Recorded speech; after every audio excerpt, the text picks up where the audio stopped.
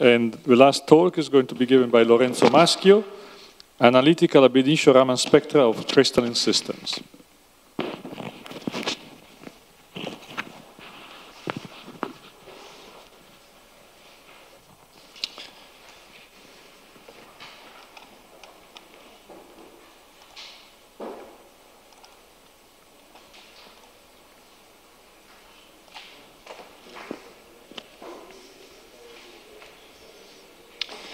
Okay, thank you very much. So it's my turn to thank the organizer for letting me speak into this very extremely nice room and place.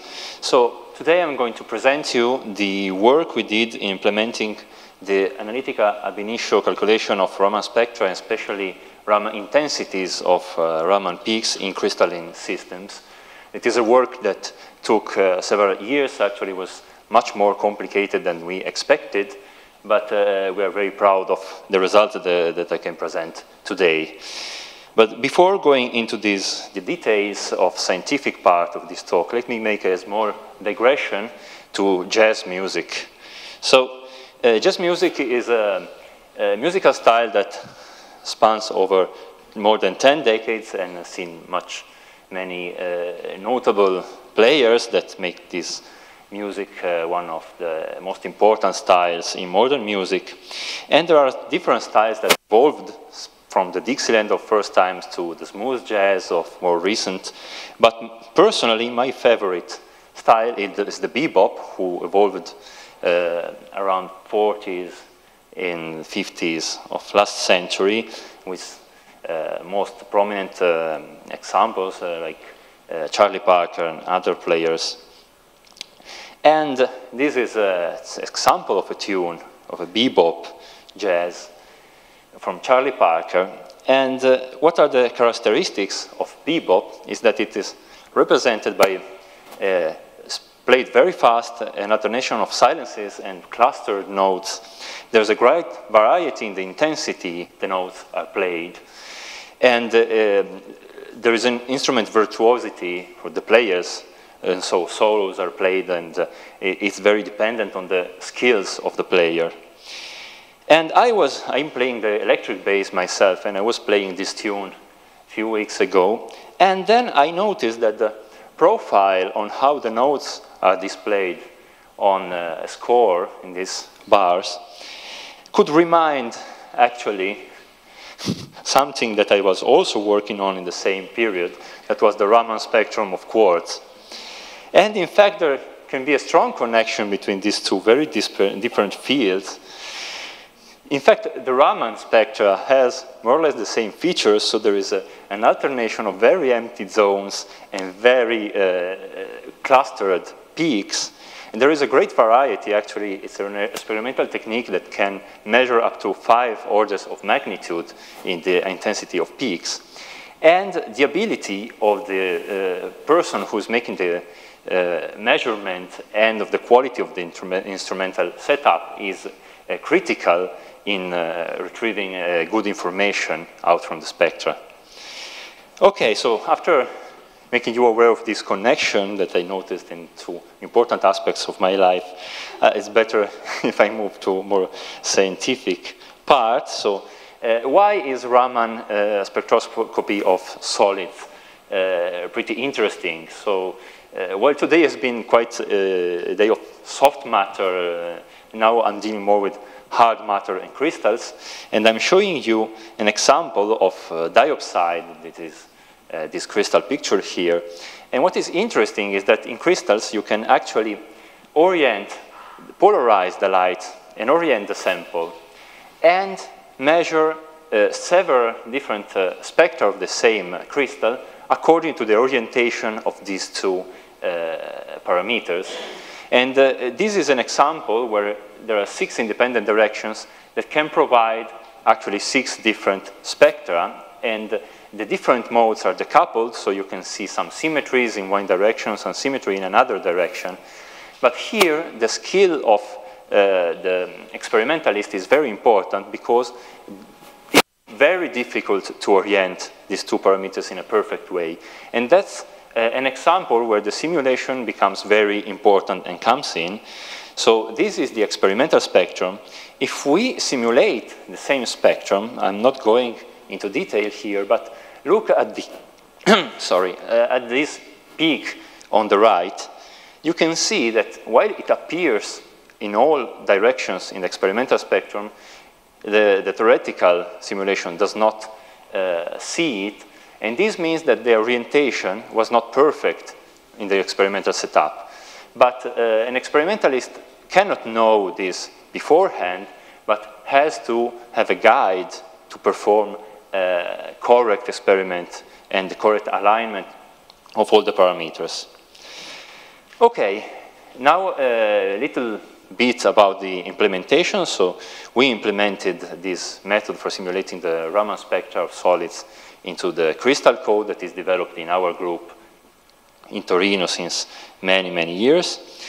And the characteristic of this code with respect to other solid-state codes is that it uses a local basis set of Gaussian functions.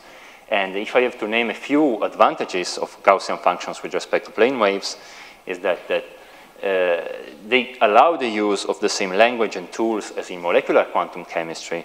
And in fact, they allow you to compute on the same footing molecules, polymers, labs, and bulks with continuity, with the same parameters, and allow an easy use of hybrid functional that only recently have faced in the plane wave realm, but have been used since several years or decades through Crystal. So we already seen something about Raman. Here we are talking about non-resonant Raman, so the laser is not exciting any electronic excitation. And formally, while the infrared intensities are a second derivative of the total energy, once with respect to atomic displacement and once with respect to the field, the Raman tensor elements within the Placzek approximation that allows you to sum over all the state and actually consider the static polarizability of the system is a third order derivative. Of course, there are several ways to do a derivative. You can do either the electric field part or the atomic displacement part numerically, or both, which is problematic, but this is not numerically stable and very costly. So we aim at analytical derivatives for all these parameters. Moreover, the form of the electric field operator in the Hamiltonian periodic system is particularly nasty, because the molecular electric field operator is not consistent with the periodic boundary conditions, and you can easily see it because this breaks translational periodicity. And so the correct form of the operator that has been developed several years ago contains a derivative with respect to the k vector. This creates a lot of problems, also because we also want to treat this derivative analytically, where it has been treated in other approaches numerically. We want to treat this analytically. And of course, how this combines with other derivatives present is not really straightforward.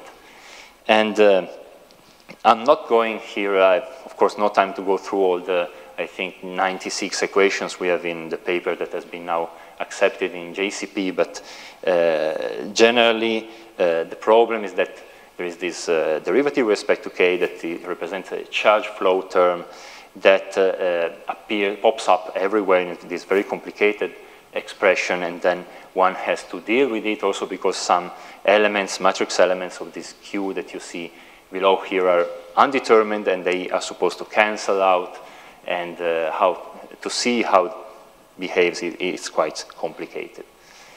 But basically what we do to do a Raman calculation, we need a coupled perturbed Hartree-Fock to get the perturbation at the second order with respect to the field and the gradients with respect to the integrals. We totally avoid the coupled perturbed equations with respect to the atomic displacement that would pop up in naive representation of these derivatives, but through the usual tricks of gradients in molecular field, we try to avoid it. Okay, so now I come to some examples. This is the spectrum of quartz, alpha quartz, And in the top panel, you see the experimental spectrum. In the bottom panel, we see our simulated spectrum. And you can see that the high frequency part of the spectrum is remarkably good.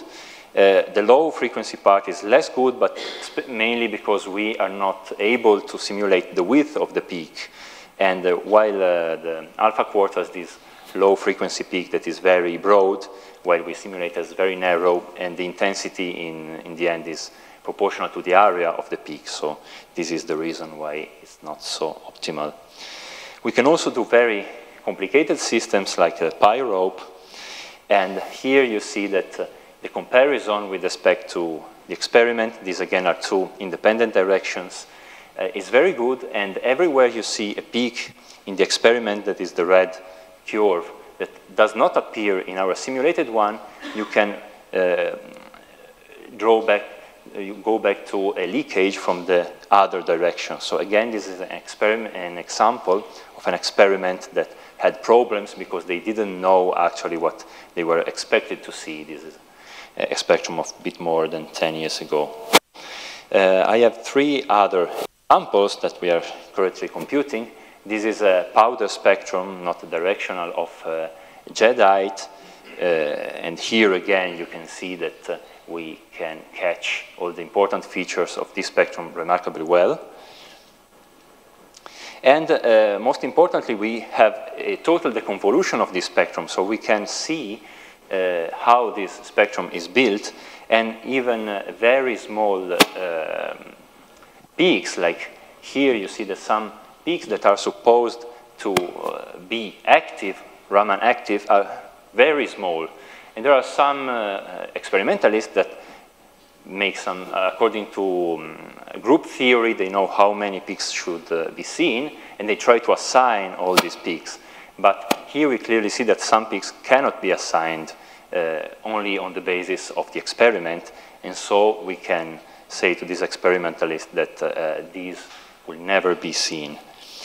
Okay, this is an example of a collaboration we have with Cédric Carteret in Nancy, who is actually doing what I've already said a couple of times. He is able to orient the sample since he knows our result and can actually get the different directions which are really independent with no leakage of the peaks. And this is a nice example of interplay of theory and experiment. And we have a collaboration with the group of physical chemistry in our department, Professor Silvia Bordiga, in computing the Raman spectra of metal organic frameworks, which are quite challenging systems with a few, more than 100 atoms in the unit cell. And again, the agreement of these, of the computed and the measured spectrum is extremely good. And here we can provide some information because we see that in this case, the peaks are the convolution of different symmetries of the vibration of the organic ligands in phase and out of phase, that since they are quite far one from the other, they actually don't care if they are in phase or out of phase, they are at the same frequency, but they are all active. And what we are currently doing is trying to introduce defects in this quite complicated structure. And what is seen is that if you introduce defects, then these decouple and this one peak splits into several peaks. This is another example. And so the conclusion, so that now we can compute Raman spectra with crystal through a new formulation that uses the Kaplan-Perturbed atrifocal cone-sham method. And it's very stable and very easy to use since everything is analytical. And I try to convince you that the comparison with the experiment is very good. We have a few papers that are now accepted or submitted or coming out. And I thank you all for your attention.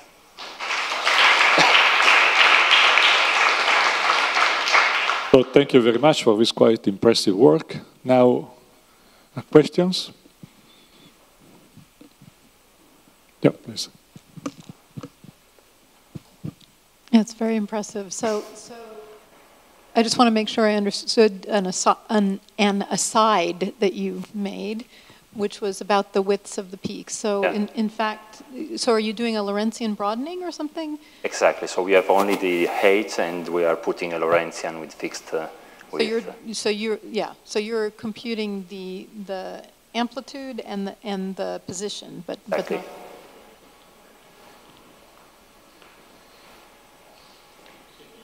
Rightly that the coupling operator is unbound and you have periodic boundary conditions. How did you solve this problem? You probably mentioned it, but I didn't quite Yeah, catch with this derivative with respect to the k vector. So Yes. the correct form of the operator, and if you introduce this derivative with respect to k, this makes the operator bound. Ah, okay. So you actually get an artificial folding through the derivative with k. Yeah, this has been developed in the 90s as the correct form of the operator by Oh, well known. Vanderbilt and.